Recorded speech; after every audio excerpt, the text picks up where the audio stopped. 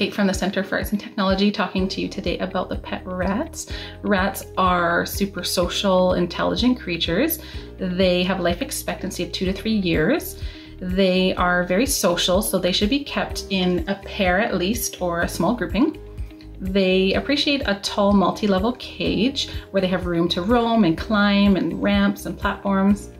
They enjoy nest building, so having materials, so fabric or paper towel or paper that they can shred up and make a nest is ideal for them. Substrate options, paper, fleece. Shavings are recommended to be avoided just because of a very sensitive respiratory tract, and so you can get some dust with the shavings. So it's not really recommended to use shavings with rats.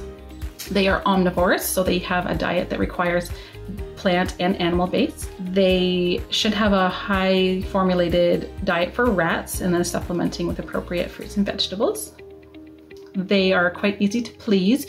They enjoy out of cage experiences as much as possible. They love to climb and explore.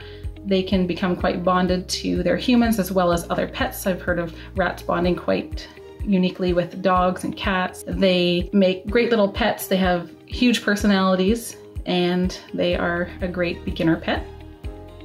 Making sure you're doing your research, enriching their environment as much as possible, taking them out, giving them lots of things to chew on, and just keeping them busy because they are active little guys.